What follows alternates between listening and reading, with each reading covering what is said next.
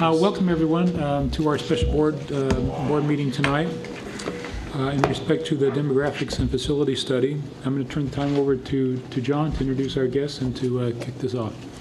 Thank you. As last week when we had the ad hoc committee, it's going to be the same format this week, which is we're going to hear from Fletcher Thompson and from Malone and McBroom representatives, and they're going to go through the binders, and we're going to be able to ask clarifying questions. It's not a time to talk about the different scenarios or to talk about some of the things in the book, because that's going to be up to the ad hoc committee.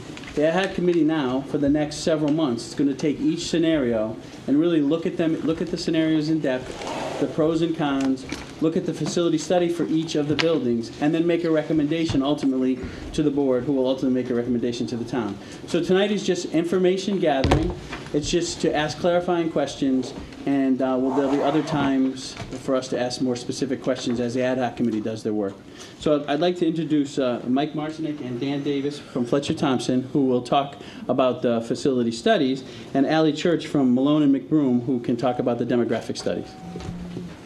John, thank you. I'd like to thank everyone for attending here tonight and going through all the information. This is an extensive building study and demographic study. There's two components of this, both the public Board of Education piece as well as the town buildings. The extensive building evaluation took into consideration life safety issues, accessibility, building integrity, functionality, appearance, and energy modeling in terms of where there's energy savings. Through the analysis, we evaluated the deficiencies, we proposed corrective action, and estimated costs to correct those deficiencies. Tonight, we'll start with Allie Church of Malone and McBroom to give a presentation on demographics. We'll move into to Dan Davis from our firm to give an analysis of the different modeling from the school side to understand which schools can be adjusted to reflect the square footage, excess square footage, and then we'll move into each one of the building studies, town and school studies to answer questions. So, Allie? Great, thank you. Again, I'm Allie Church. I'm with the firm Monroe and McBroom. I am a planner and demographer in the planning department, and this is one of my specialties. I've been doing these for about 3 years, just general school enrollment planning. Oh, and again, so I'm gonna be presenting off this little packet here. So if anyone hadn't gotten them, there are plenty. So going through just our general demographic trends, we're eventually going to get to enrollment projections. That's kind of the ultimate goal of our piece. And what we use to do that, we take demographics, housing, economic data, those three pieces being data that we can readily find that people at the state do. We take census data, things like that, data that we can collect and put into our models. We also do births. We collect known births, and then we do some projections. We're doing 10-year enrollment projections here, so we'll have 5 years of known births, and then we have to project the next 5. We also look at your existing enrollment trends, so how the school system's been functioning for the past 10 or so years, and again, leading into enrollment projections. We do those for the whole Monroe public school system, and then for each elementary school. And then we do move that into the architect's work and look at how that fits into a facility, into a space. So this is beginning with census data. Keep in mind that the census is decennial, so it was done in 2010. It's a little outdated at this point, but it's good to show change. What you're seeing in the chart on the right-hand side, where there's that space between the outline and the solid filled area, that's where you've lost population. And so for each of the cohorts, the age groupings, blue is male, red is female, you see you're losing in your youngest years, so basically under 9 years old, and also in what would be the corresponding of their parents, so young families, 30 years to about 40. And again, this is 5 years old at this point, and when we get into some other data sources, you'll see how this, I think this may be a little different at this point. There are two main groups that do overall population projections in the state of Connecticut. One of them is the Connecticut State Data Center at UConn. Theirs really heavily look at last 10 or 20 years of trends. Here they have a slight downward trend that they're projecting. The other one that does population projections is the Department of Transportation. Their projections are done specifically they're required to get federal highway monies. Therefore, they're always going to be more positive than the other ones because they want to see that there's more people, so we need more money. We've put on here the continuation of the 10-year trend, which is the last 10 years. So that's if everything from 2000 to 2010 moved forward. That's what that green line is, which is probably, it's kind of an average here, but it's probably more likely of what's going to happen. Connecticut's kind of stable, so towns are either steadily growing or steadily declining. We can also look at census data on a census tract level. The black lines on that map are kind of your elementary school boundaries, so the census tracts don't completely align with the elementary schools, but you do see that you have a decline in population towards the south end of the town, and your growth has been in the north, the greens versus reds. Breaking that down, these are school-age populations, so the census groupings are 5-year-olds to 19-year-olds. That's how we can grab those groups. And again, red is a decline, and green is a growth. But overall in the town, you are growing. You were growing in those years. And then, of course, we look at females of childbearing age. Those are predictors of future births, and again, that'll be important when we start to project births. And there's been an overall loss of female of childbearing age in the change of the census data. Looking at a completely different data source. Again, we're collecting as many data points as we can from different places in order to get an overall picture and kind of weed out the specifics of one data source. We don't want to rely on one because they have their positives and negatives of looking at things. So this is using real estate data. It's collected by a group called the Warren Group. And these are housing sales, the big chunk being single family and the orange ones on top being condos over time. And then the line drawn on top is that for all of Fairfield County on a different axis. But you can see how for a long time, up until the 2000s, Monroe was growing at a pretty steady rate at that point. It then dropped off a little earlier than the rest of Fairfield County, but it's recovered better post-recession, if you can see that. It's still a little wiggly, but it's kind of outpacing. I think a lot of that is that you have a strong condo market, and so as people looked for cheaper options post-2008, they found those here. So you actually had a little more robust housing market up until that point. And we have preliminary 2014 numbers, sorry. It's looking about 2002 sales total.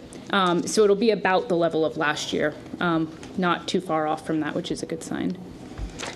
We also use the same data source to look at housing sales.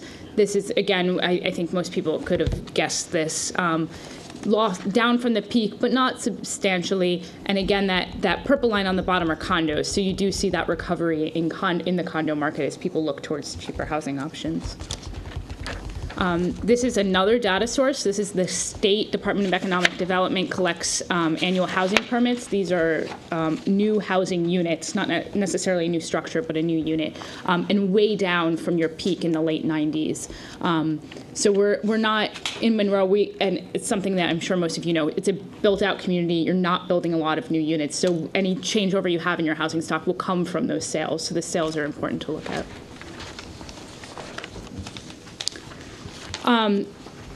But again, as any units we're adding, the share of students per unit is decreasing. And that's partly just due to larger demographic trends where the family size is reducing. So you're having more singles for longer in housing units, more couples waiting to have children, and then also people aging in their homes, and so they're losing their grown children. And so that's another data point to look at. We also did some qualitative research. We spoke with a few members of the Board of Realtors, and this is where I think those early census data points that I said may have been a little delayed, where you'll see the difference here. So this was just general overall, that the market here is not improving as quickly as towns in Lower Fairfield County. What they saw was that as the entire housing market dropped, it actually became more affordable to live in Lower Fairfield County for a lot of families. And so they took that chance and moved south and closer to their jobs. And so those houses that are over $500,000 are not selling as quickly because they can find comparable things in Lower Fairfield County. What is moving here are starter homes. A good sign for those starter homes is that they're most interested in at least three bedrooms, meaning that people are, even if they don't have children now, are thinking that, that's not just one guest room that, to us says you may have children. And so it's younger families kind of looking for a deal, finding that in Monroe, and they also think that there's very good schools, so they're looking in and maybe thinking of the future. So on par with Trumbull, Monroe, and Newtown. And always interesting for us when we have to think about a possibility of closing elementary schools, there is no strong real estate preference for one elementary school or another. They all have equal footing on that point. Unemployment is only really, really useful for us if it is very different from other averages. You see here it really strongly aligns with the state of Connecticut, although of course you're a couple percentage points below the state of Connecticut on average. Unemployment is odd in this sense. It seems odd, but it is a very good predictor of births. People have more children when the economy is better and when unemployment is lower. And so that's why we always keep it in our studies and we use it to do birth projections. So moving into births, we collect birth data from the Connecticut Department of Health. All births that are recorded to a resident mother in Monroe will eventually be recorded by the state. And so we get them for a good amount of years back. In this case, we got 1996. And I think that's really good to see here. You can see how you had, in the late 90s, you averaged about 250 births per year. You dropped in the mid-2000s to about 200, and now we're looking at about 150, and that's where we've been. We do have preliminary data for 2012 and 2013, but what happens with the births reported to the state is they get Connecticut births first, obviously, but it takes up to 2 years to get out-of-state births, and New York, unfortunately, is notoriously slow for getting it. So it's always preliminary until they've gotten those New York state births. And so those two numbers at the bottom there, the 2012 and 2013, are expected to increase slightly, and that's why we haven't grouped them in yet, and we do keep that in mind. And the way that actually we get the data is by address points. And so that allows us to map all of the births and see if there's, again, a strong preference for one area or one part of town. And they're pretty well distributed, though, in Monroe. You can see the chart on the upper left and then the map here. Again, we're doing 10-year projections, and so the births that we have this year in 2014 will inform the incoming kindergarten class of 2019, but then that requires us to project an additional 5 years of births. We do several models for projecting births, and then we kind of see how they play out, and that's what you see here on the right. We've done a regression analysis, which is based on economics and housing data. And for that, we actually do 3 separate set of assumptions. So we do a low growth model, a medium growth model, and a high growth model. And then we project the births in that range. And then we also use state and national fertility rates. And we average that out based on population projections per. So fertility rates come in cohort groups. So we have a specific fertility rate that you can see there for women who are 15 to 19 years. And then we multiply that by population projections. And so we try to get that out. And those are really just used to make sure that our regressions are on par with other people's data. Because again, we're using other people's population projections. We're using those Connecticut Data Center numbers. And so what that results in is a chart that looks sort of like this. And again, the demographic models confirmed the low to mid economic-based regression analysis. And actually, I'm going to go back for one, just to show you this assumptions one more time. The low growth assumption assumes that all the economic and housing conditions we have now will continue for the next 10 years, so basically no improvement. The high growth model assumes that the best time we had in the last 15 years, we're going to gradually get back up to that over 10 years. And the medium growth is kind of based in the middle, but steady growth that we've had in the last few years will continue upward. And again, so we found that we were a little low, but the medium was the best predictor here. So continued growth like you've seen in the last couple years. This is just, again, how they look together. And we're going to continue, most importantly, in that 150 range. Some of the models have us going slightly out of it, and we're also not going well below that. But that 150 births per year seems to be what will continue. So then moving forward to your data, these are the students that have been in your system. They're in your system now. We just model these in different ways, plot them in different ways to look at the declines. In the upper left, you'll see the K to 12, and that kind of looks a little steep and scary, but if you look over to the K to 5th, you'll see that that's actually kind of bottoming out at this point. So the decline in your younger years you've had it for a few years, and it's kind of starting to stabilize. The middle school is kind of the steepest, and the lower left, that's in the midst of its main decline. And the high school actually really hasn't felt a lot of the decline yet, so that's still coming overall. And looking at that in a different way, this is each year for each grade. And as we progress, you'll see that, again, I've broken that up into those same colors. The green being those years that had an average of 250 births, the yellow, an average of 200 births, and then we have just started this average of 150 births. And so those cohorts have yet to move through the system, really. Your high school population is still, was birth years of about 250 students. And just what's circled there, and these will pop up.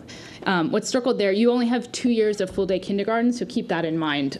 Those numbers, you can see the birth decay on those is much higher because those were the years when you started that program, and so you had more move into the system. Again, we also like to look at them school by school. Not a lot, of variation, but Monroe L has been overall the most stable, and Fawn Hollow is seeing the most decline at this point. Just one other data source that we get from the state is, just to keep this in mind, you lose about 300 students overall system-wide to private schools and about 50 to other public schools. As with other parts of the state, you are losing slightly more of your students in the past couple years to other public schools as these big magnet systems are coming online. So you see that high school share has really increased the last year, and that's to be expected. That's, a result of things we know. But so those are the known data points. We're going to move now into the enrollment projections. So taking all of the data that I've just presented, we do this, what we call a cohort survival methodology. And cohort survival is the standard enrollment projection model. It's required if you do any, if you apply for a grant for any construction from the state, you have to show at least 8 years projections for, using cohort survival method. And it really needs a strong data set from the recent past. So that's why we, again, pull all this data up to this point. Cohort survival means you take each cohort, so you take your births, and you model how many of them survive, which is a little morbid, but how many of those births survive into your kindergarten program, and then therefore kindergarten to first, and so on and so on. So it's the survival of the cohorts. And what that looks like is something called a persistency ratio. So this is a similar table to the last one, but if you look along the top, and we'll do that first column, birth to K. So these are how many of the births that were attributed to Monroe mothers arrived in your kindergarten system. And you'll see that the numbers almost entirely are over 1. That means that you had less births than you had kindergartners. So you're gaining, if you're over 1, that means you're gaining students into your system. Of course, the anomaly there will be 2012, 2013. And I mean, anyone can guess that that's because parents were just holding their kids back to get into full day K. They just held off, and that's why it was a big jump the next year.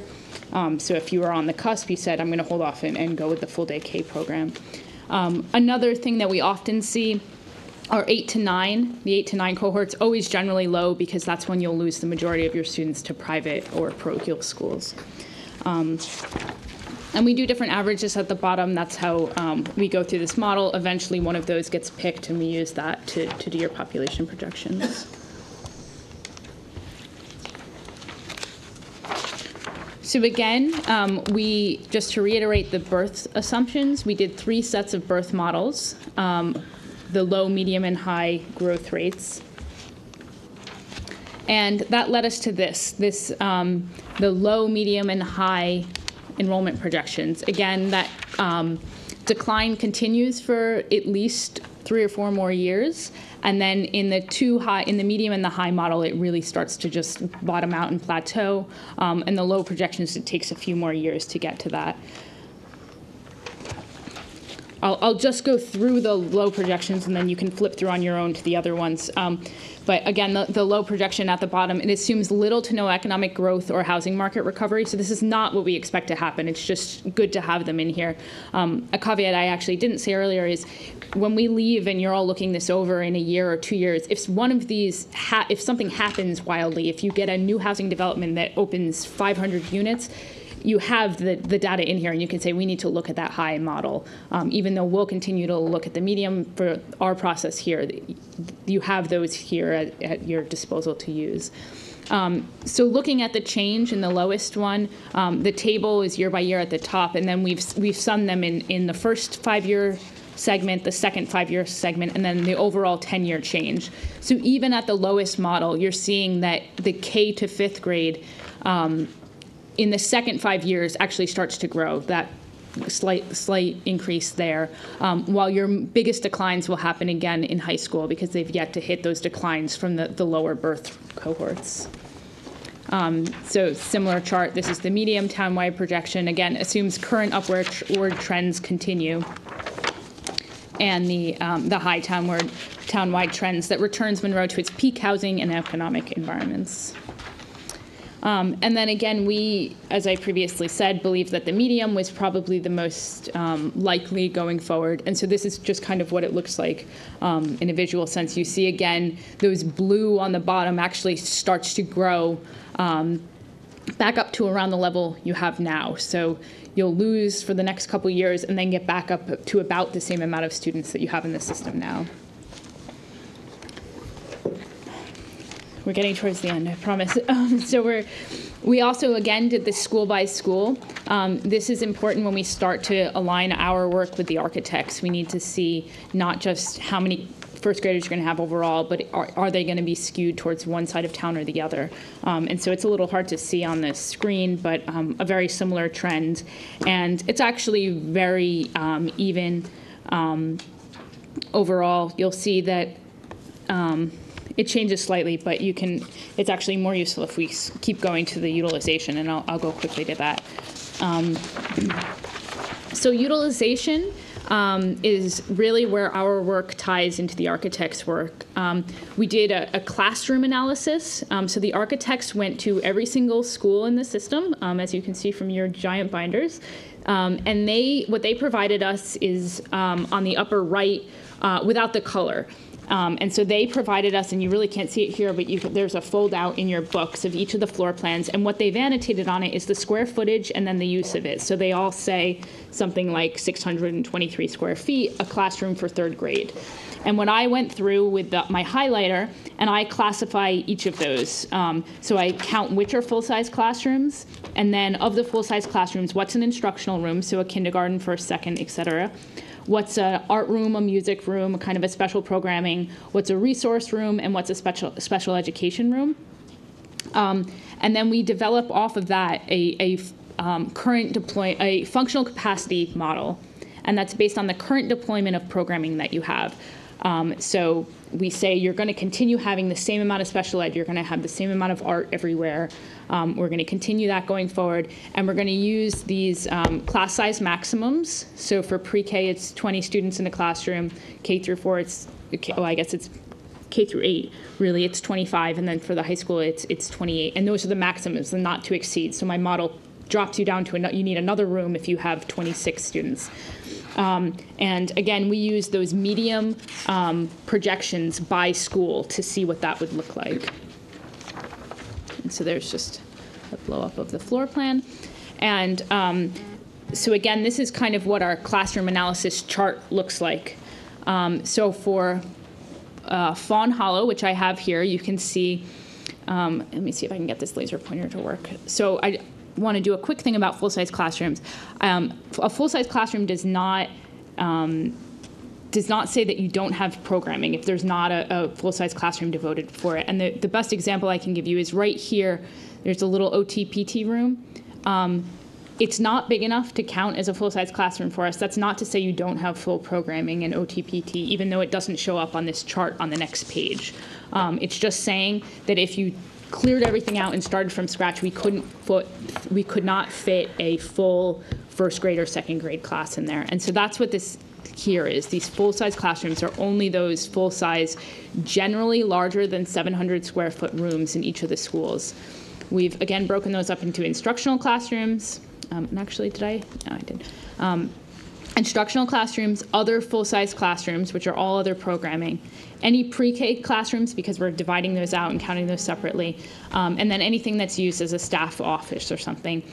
Ellie, one question. Yep. We corrected the error before in Didn't. Monroe, and that looks correct now based on the correct number of full-size rooms, but then the data to the right of that hasn't changed. So I'm wondering if there's a mathematical error in there or not. The data, okay. Yeah, it looks the same as the last one. I just want to make sure whatever, that it's accurate throughout. So I think that's something that just needs to be double checked. I'll confirm that with you. Okay. So, and just to go into that, so Monroe L, if anyone's ever been in there are 4 classrooms that are used as full-size classrooms that are between 600 and 623 square feet, which is smaller than our limit. We were using 700 square feet as the limit for a full-size classroom. 2 of those are used for special programming, and so we left those out of our analysis, but 2 currently have, and I believe it says on here, a 4th and a 5th grade classroom in them. Because they're we're counting the students as well, we needed to keep those in for our analysis, and so there are, and it's footnoted here, these 4 classrooms that we need to kind of decide, and that's what Jack was alluding to. We dropped this down to remove 2 of them, and I need to confirm that Yeah, if you could just everything, check it. yep. Because then what we do on the side is we take the instructional classrooms that we have here, and we multiply that by our class size loading, and we say as a functional capacity, if you were filled to capacity, how many students could you have in Fawn Hollow, for example? And we're saying 625, and you currently have 512, and that gives you an 82% utilization. And although that seems low, if you look overall, a system wants to function between 80 and 85%. And so overall, although you have some low, what seem low and some which seem high, what you have is the flexibility in your system. And again, that's a general standard overall for school systems is 80 to 85% efficiency. If something happens and you have a big birth bubble that you weren't expecting, you have the flexibility to move classrooms around, to move programming where it needs to be. Anything higher than, much higher than that, you don't have that flexibility. And of course, below that, you don't have it gets too expensive. So that's the analysis here. And then finally, and I'll just go through one of these, but you have them for all schools, for all grades. I'll just go through this one set. We've tied those enrollment projections back into this classroom analysis. And so you see, again, at Fawn Hollow, we're projecting in 15-16, 61 kindergartners, and using your class size maximums, that will require 3 classrooms. And so as you move across, You have 39 classrooms available in 15-16 or in all years. And this will give you, you will be required, it'll require 23 classrooms, and that'll allow 16 extra classrooms to be left for programming and resourcing that you have now, and making the average class size 21. So although those class size maximums seem a little high, overall what's happening is that you're about 21 students. And again, we've done these for multiple years, and I just have some samples here, and for each of the schools. One final note, the STEM system, the middle school STEM system, has been broken out separately. It's basically a school without a building, so it doesn't have the square footage, but you can see what would be required there. And for those that have seen this before, we've actually upped, this is another change that we've made, we've upped that to 75 students per grade. It was 60 on the last presentation. So now that we have the projections, I'll hand it over to the architects, and you can go through the options.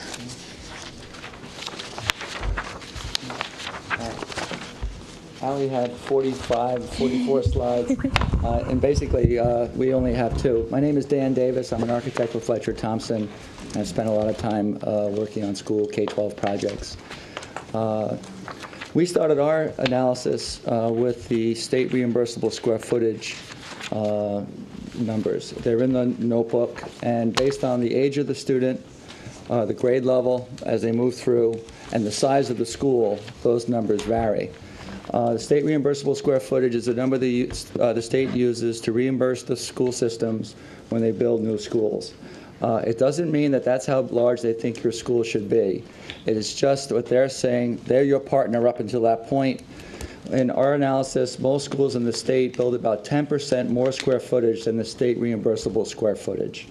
And that's proven if you take a look at your existing school system right now. Maybe I can go to the next slide that has the summary. Or maybe, I don't know. You might have to open your books. I mean, I'm not sure if you can see the numbers on the screen. But if you work your way down the list and taking all the schools within the system, there's 475 students at Fawn Hollow. That puts it about 10% above the state reimbursable square footage. At Monroe Elementary, about 14% above the state reimbursable square footage. Stepney, you're a little closer, you're about 5% over the state reimbursable square footage. Chalk Hill is not included in this calculation. It's used by another school system. So in our point of view, it's empty from Monroe's analysis. Jockey Hollow exists around 12% above the state reimbursable square footage, and Massac High School, with the STEM students from the 6th, 7th, and 8th grades, is operating about 9% above the state reimbursable square footage. So you're doing all the right things. If your enrollment projections were to move forward just as they are now, you made some very good choices to distribute your grade level students across the different schools in a very good way, that you're right around that 10% and collectively and on the individual schools. But unfortunately, your enrollment projections are going down. So we have proposed 13 different options, and I know some of the options are going to be more popular than others, or maybe all of them are unpopular. But the very first option is doing nothing at all. If you were just to leave the schools the way it is now, you would have 14% above the state reimbursable square footage at Fawn Hollow, 17% at Monroe, 5% at Stepney, 100% at Chalk Hill, 31% above the state reimbursable square footage at Jockey Hollow, and 23% above the state reimbursable square footage at Massac High School. Okay, so the numbers have changed. So that proves that doing nothing is really not an option. You have to figure out a way to distribute your school-age population amongst the buildings you have. And my very last slide, in the bottom, in the conclusion, I say you're actually in very good shape. You have a lot of options. So you have a lot of choices to make with how you distribute the students along the schools. But by just closing Chalk Hill and leaving the grade school population the way it is now puts you at 26% above the state reimbursable square footage, which means you have about 16% excess square footage in the system. And that might be an option. You might say, we want to move ahead with that in place, but I think you could be more efficient with your system. So then we move, and there's all the different background information across the charts. We've picked, I should have started with this, year 1 is next year, year 8 in the system is year 2022, 2023. The 8 is a magic number with the state. They want you to go out 8 years when you're planning a new school or when you're reassessing the school system as you are. It's a magic number in some of Ali's analysis as well. So those are the columns A1, A8? Yes. So you'll see on the top, A has 2 different schemes, A in year 1 and then A in year 8. And then we move our way through the system. Let me move to the next slide because it has all the numbers are a little bit larger in this case. You'll see the system has a variation between 26% above the state reimbursable square footage. A few of them come in at 10. This last one comes in at 8. I'll go back to the previous slide. So you can distribute the grade population only as efficiently as you can, but you want to hover around the 10% when you're all said and done. Okay? So we are proposing that 13 different options, if you can consider A8 as one of the options. We have some schools being closed 2 times, others being closed 7 times, some 3. There's a lot of variation, but you'll never see us suggesting a closure at the high school. While you can take elementary school students and maybe move them to a middle school or move middle school students to an elementary school with some adjustments, make that work. The facilities here at the high school are excellent, and to recreate that at another school and move high school students to another school really doesn't make much sense to us. It's a matter of maybe moving other students into the high school, 6th, 7th, and 8th grade students maybe into this building, reconfiguring how you might use it to create the isolation and the separation that will make that work.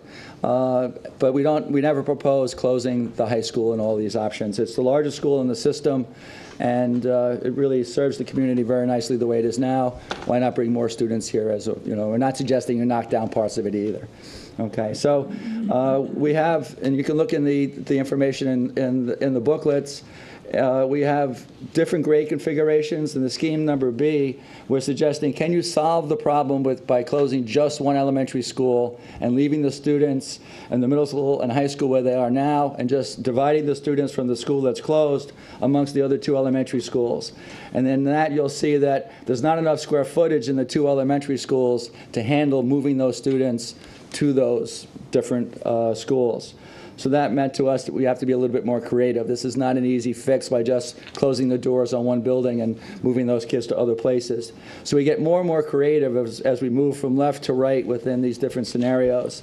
The last one suggests even closing 3 schools and bringing Chalk Hill online for the early learners, Jockey Hollow for the middle learners, and then the high school for the upper grades. And that almost begins to work. You're around 8% above the state reimbursable square footage. So we're suggesting all different kinds of options, and I know some of these may be more popular than others. Don't shoot the messenger. We're just trying to really put everything out there that we thought made some sense. Some of them make maybe more sense from a pedagogy point of view. Others might make more sense from the culture of the community and the fondness for the way the schools are being organized right now. There's lots of different ways to sort this. But in the end, please keep in mind that you have a lot of different options. And then you can go shopping and have a lot of discussion. But if you take the bottom chart and sort of take these numbers across, you have about 2,810 students in your system. And right now you have about 635,000 square feet. You only need around 430,000 square feet. All the different scenarios are sort of bounce around that number. So plus or minus a few thousand square feet, you're in around the 430,000 square feet range. That means you have 205,000 more square footage than the state reimbursable square footage. And you probably want to be, again, about that 10% sort of range. That means you're on about 45,000 square feet for that to happen. That means you need to take 160,000 square feet offline and either mothball the school like you did at Chalk Hill, or to repurpose it maybe for another use. The chart down at the bottom talks about all the different options you have at your disposal, moving Parks and Rec, creating another library, another senior center, moving town offices into these buildings. And depending on where the excess square footage is, different options might make more sense. But a community center or those kinds of things. So it doesn't mean that you're demolishing any square footage. You're just repurposing it for serve the town in a different capacity than it has been up till now as a school. The school buildings are all in very good shape. Even Chalk Hill, I know it was mothballed and then brought back to life. But it is a very solid building, and I think has to be considered as in the scenarios as something that could come back online, depending on how you reposition the students. It's very hard to put early learners in the Jockey Hollow School because early learners need to be on the level of exit discharge. They need to be on ground level so they can get directly out of the building without having to be in a fire stair and maybe overrun by older students. So they would have to be able to get right out of the building. And because of the multi-floor arrangement and the fact there are very few classrooms on that lower level, it doesn't make it a good home for some of the elementary school models, where Chalk Hill might be a better home for an elementary school than Jockey Hollow would have been. So that's why we're putting it back in the mix. Dan, could you just explain a little bit about Chalk Hill and the egress and how that could work there? Okay. If you put on the ground level of the building all the spaces that kindergartners and first graders, and even maybe you want to expand that to second graders use on that bottom level, and to move third, fourth, and fifth graders up to the floor above, that school will work fine as elementary school. You can't have any spaces that pre-K, K, and 1 use on an upper level of the building. They have to go into a fire stair to find their way out of the building. They have to be on the exit discharge level. Is the cafeteria an issue? We're proposing repurposing another space on the lower level to bring the cafeteria down to that level. Okay, so that's the way that we'd make that work. So to make that happen, there would be construction involved. There'd be some construction that would have to take place. A lot of the schools have pre-K and K eating in the classroom and not in the cafeteria, so not be an issue for those learners. But your first graders, you can't have them go up to the second floor, and then if there was ever an emergency, they'd have to use the fire stair. We've done it in some urban schools where we put dedicated staircases within the building. We did it in Torrington and some other places years ago. So you can work with the state. They just want to make sure everyone is safe, so there might be other ways that we could, with some modifications, make those students safe within the building. So if that scenario gets serious consideration, we can go further down that road to show you how that might happen. So in the end, you have some tough choices to make, but you also are blessed with a lot of different options. And we stopped at 13. And if there's another scenario, once you sort of really get into this, that you think needs some more consideration, please let us know. We'd be happy to consider other options. But we thought this sort of covered different distributions. We have, pre-K and K dedicated schools in some of the options. We have some options that have students changing schools very often, which is something that a lot of educators don't like. We have some other, more neighborhood, options within the system. So I think, this really does cover many of the things you might want to consider. But again, if something else comes to light, we'd be happy to give it the attention it deserves.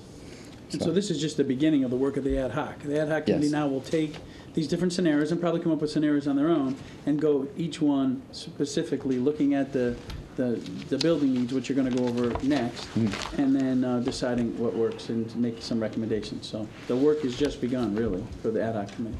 Okay. And it will be a very interesting discussion, and I'm sure, there'll be other options that will come to light as part of that discussion. Thank you. Okay, we'll go on to the assessments. In section 4 of the black books, and basically the blue books are all this section, are the written analysis and pictures of all the deficiencies and issues relative to the buildings.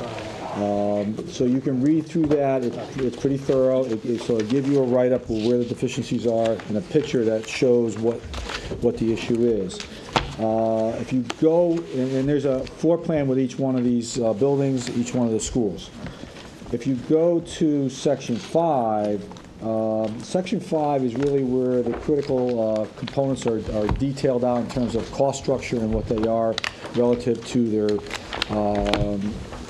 classification, whether it's life safety, accessibility, building integrity. The first page in that will give you a list of the building numbers. So in the case of the schools, we've listed them 1 through 5 as the current schools that are being operated by the town of Monroe. Building 1 being Monroe L, and then 24 was Chalk Hill because that was out of the original school mix. If you take the next page, it gives you the deficiency category. Category 1 being fire life safety, 2 building code compliance, et cetera, et cetera.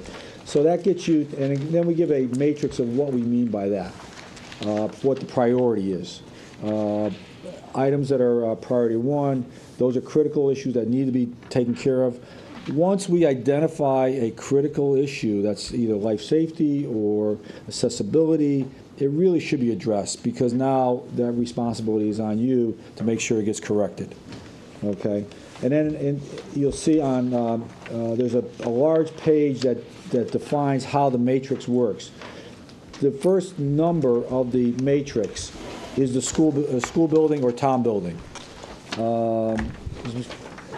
This one right here. The A being the category of either architecture or engineering, whether it's mechanical, electrical, structural, or fire protection. The 1 being the category of the deficiency, the life safety or accessibility or appearance, functionality, and the 01 is the item number related to that deficiency. So when you go through this matrix, you'll see we've identified the deficiencies, we've given you a priority, we've given you a proposed corrective action, and we've estimated the cost to fix that. So you can go through that at your leisure and decide how the town wants to address it. At the last meeting with the ad hoc committee, we did talk to them about 2 issues that we thought were pretty important at the town senior center. And we were able to have them understand, the real cost structure. And just to give you an example, if you look at page 2 of the Monroe Elementary analysis, and that would be line item 1A1.16, talks about life safety, flame-resistant finishes. Your stage curtains appear to have a lack of flame-resistant fabric label. We don't know that, okay? It may be flame-resistant. We can't tell that because there's no label on there. So absent of a label, we're going to say replace. But if you can tell us when you replace them that they are flame retardant, then that should be labeled. So there are ways to get around certain issues. And with that, I think we'll leave it open for questions.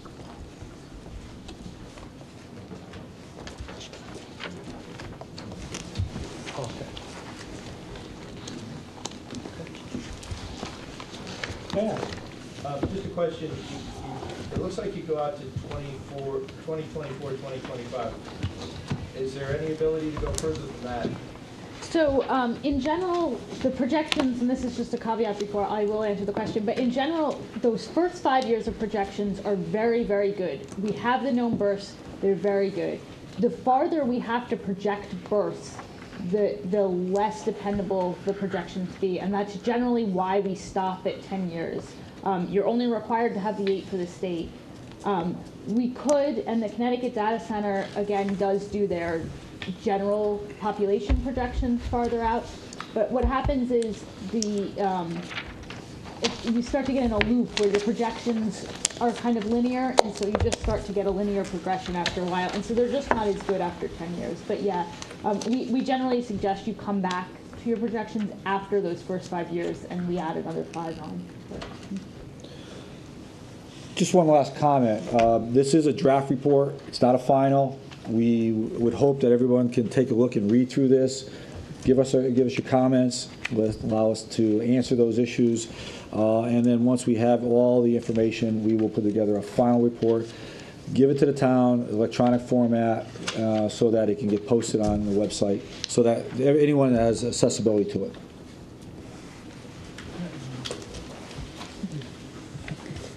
The ad hoc facilities committee will take this going forward and do more work. What's the timeline in terms of what they will do next and when we'll hear?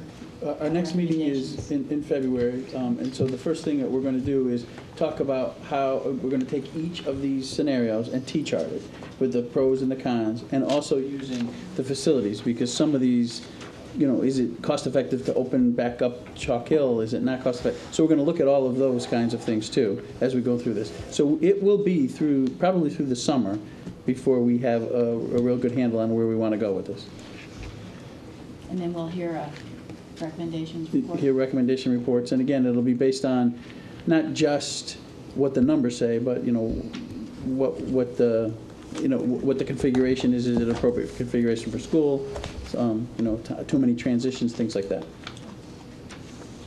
Will those recommendations be narrowed down to one option, or will you present more than one option? We haven't really talked about it yet, but I gather we will present more than one option, so there will be discussions about that. Okay. In light of this study, would redistricting be an option? I mean, I would say for some of these you would have to, would be my response. You couldn't necessarily close 2 elementary schools and not redistrict, but I think it would be up to the group. And I think you saw that the births are pretty scattered within the 3 districts anyway, so if we close an elementary school, then yes, I think we'd have to redistrict, but if we didn't, we could. Well, option B is sort of tries to do that a little bit by redistricting the elementary school students, and it just doesn't work. It's a more complex solution. Really needs to, you know, to be considered. You can't see it, but if you go to option B, when you close Monroe L and you try to redistrict and you go and add students to Fawn Hollow, that creates the opposite effect where you have to now add space, which you don't want to do.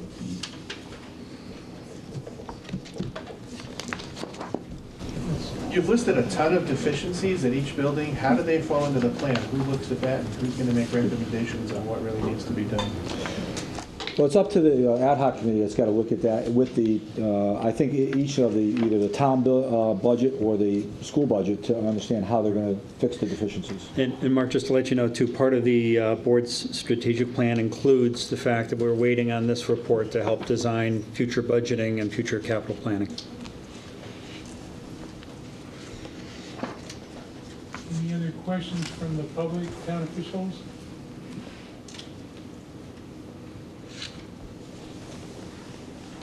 Yes. I was wondering if, you know, in the scenarios where you're closing schools and things like that, was busing costs considered in any of At this time, it wasn't.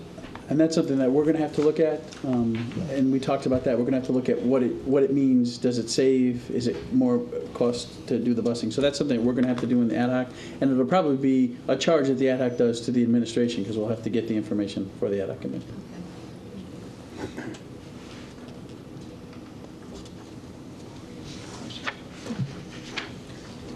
And I have one question. Did this feasibility study, if we did open up Chalk Hill, are these numbers here all the numbers, or to get us to, let's say, a like new status for that building, or no, that would be a totally different study? Correct. There was a study that was done. Yeah, we're going to update the closure study. We have the document, and it's in the back of the revised budget to close Chalk Hill is in here. But to go to a like new status, no, that's not included. I need a motion to adjourn. A second, all in favor? All in favor?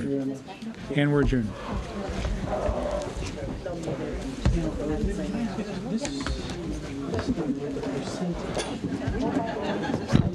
I need to be clear on it.